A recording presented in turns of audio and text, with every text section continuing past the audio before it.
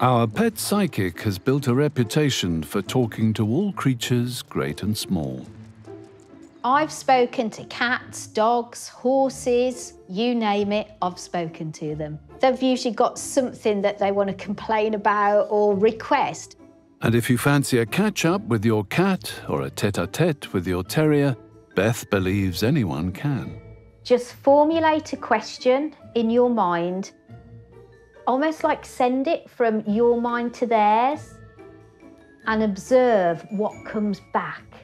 It might be a word, a phrase, a feeling, or even an emotion. It may even feel like you're making it up, but you're thinking something and you don't know why you're thinking it. And that's because it's not your thought, it's coming from your pet.